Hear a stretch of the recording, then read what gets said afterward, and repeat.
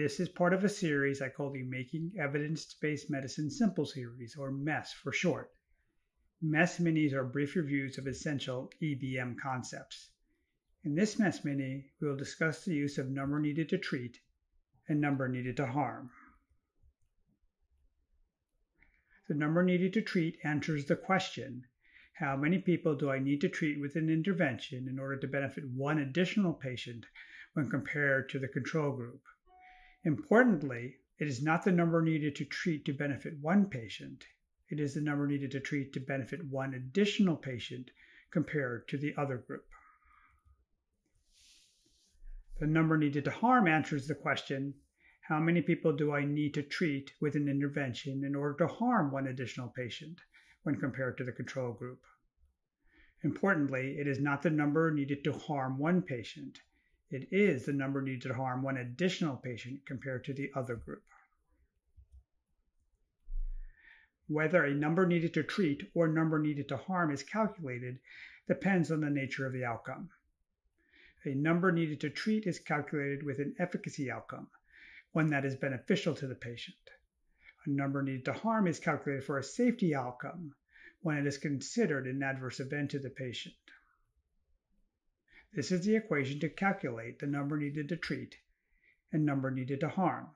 The number needed to treat and number needed to harm are 1 divided by the absolute risk difference, or alternatively, the inverse of the absolute risk difference. A number needed to treat or harm should not be calculated when the absolute risk difference is not statistically significant.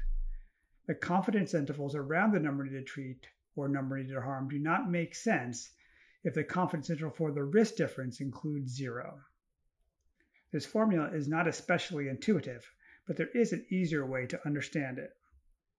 Let's use an example of an absolute risk difference and try to figure out how it was related to the number needed to treat. The absolute risk of ED discharge with drug A is 70%, and the absolute risk for ED discharge with drug B is 75%. By convention, the absolute risk difference is the absolute risk in the control group minus the absolute risk in the intervention group, though this is not always the case. In this example, drug B is the control and drug A is the intervention. The absolute risk difference is easy to calculate. It is 75% minus 70%, which equals 5%. But what exactly does the absolute risk difference mean? We can look at it in one of two ways. 5% more patients will be discharged if treated with drug B when compared to drug A, or for every 100 patients treated with drug B, 5 more patients will be discharged when compared to drug A.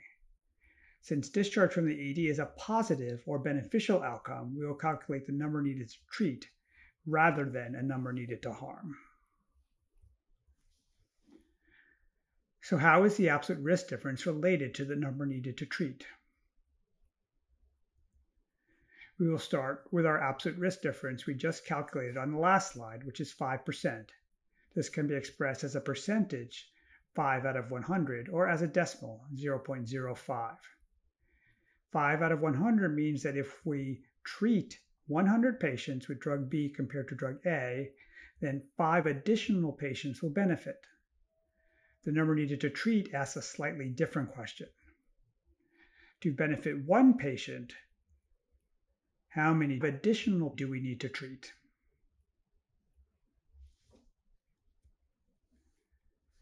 Five divided by 100 becomes 0.05. 0.05 is 1 divided by the number needed to treat. By cross-multiplying, we get the number needed to treat is 1 divided by 0.05, which is exactly the format for the number needed to treat formula we started off with. Number needed to treat is 1 divided by the absolute risk difference. The absolute risk difference is expressed as a decimal and not as a percentage. And finally, we get a number needed to treat of 20. In the last slide, we calculated a number needed to treat of 20. It is important to express this in English using the study parameters. If you cannot do this, then you don't truly understand the concept. However, this does take practice and repetition. We will use the following template.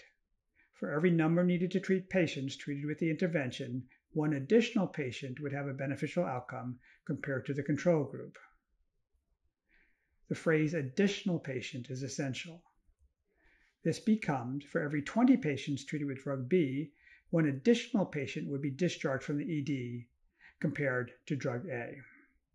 The lower the number needed to treat, the more patients will benefit from the intervention. We will use a ketamine study for rapid sequence intubation to calculate a number needed to harm. The study outcome is a negative outcome, hypotension, so we will be calculating a number needed to harm rather than a number needed to treat. Again, a number needed to treat or a number needed to harm should not be calculated when the risk difference is not statistically significant. The absolute risk of hypotension in the ketamine group was 18.3%. The absolute risk of hypotension in the etomidate group was 12.4%. In this example, ketamine is the control and etomidate is the intervention. The absolute risk difference is 18.3% minus 12.4%, which equals 5.9%. The number needed to harm is 1 divided by the absolute risk difference. This becomes 1 divided by 0.059. Notice again that the absolute risk difference in the denominator is expressed as a decimal and not as a percentage. The number needed to harm we calculate is 17. A confidence interval for the number needed to harm can also be calculated. We just calculated a number needed to harm of 17. Again, it is important to express in English using the study parameters. We will use the following template. For every number needed to harm patients treated with the intervention, one additional patient would have a harm outcome when compared to the control group. Again, the phrase additional patient is essential. For every 17 patients treated with ketamine, one additional patient would have peri-intubation hypotension when compared to the etomidate group. The lower the number needed to harm, the more patients will be harmed from the intervention. In summary, number needed to treat and number needed to harm are quantifiable measures of benefit and harm. They are easy to calculate from an absolute risk difference. Practice expressing them in a sentence to better grasp their meaning.